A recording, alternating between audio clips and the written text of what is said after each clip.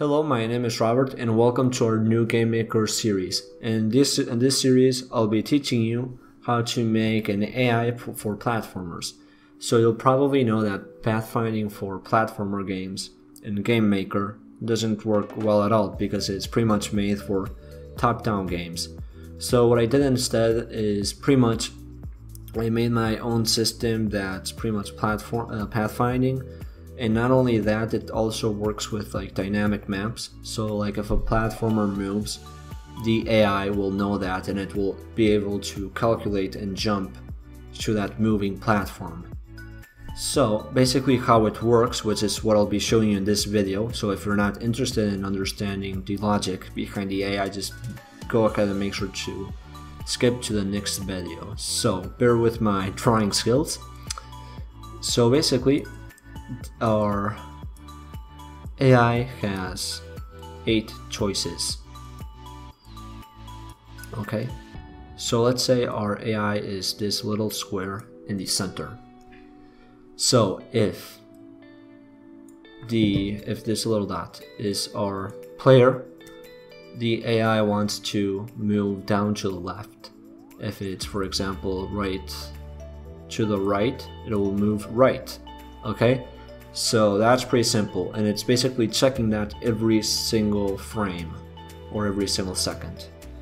So let me draw some examples so you understand this better. So this is a platform, this is another platform, this is another platform, and let's make maybe like some stairs or some stuff.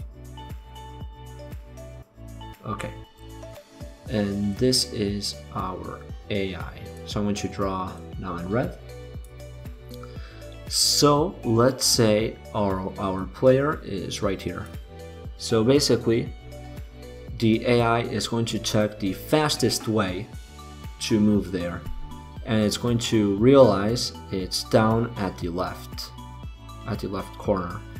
So it's basically going to go in this direction, and when it gets here, it's going to think two things. The first, it's going to think if it should jump or if it should just fall off. And because it's underneath, the player's underneath the AI, it'll just drop. So basically that is how the AI works. And obviously if the player is right over here, it's just going to move in this direction.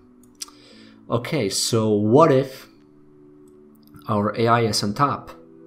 Well, it's going to think, obviously, the fastest way to go to the top. And it's pretty much by jumping to this platform and then jumping to this other platform where the player is at. And it's checking this every single frame, which means if the player moves, the AI will look for a different path. So it's pretty much looking for a different path every frame and seeing which is the fastest path to get to the player. So I hope this video will help you understand the logic, and if you are having doubts or trouble understanding the tutorial, make sure to come back to this video and see how it works. So thanks for watching, and see you in the next one. Bye.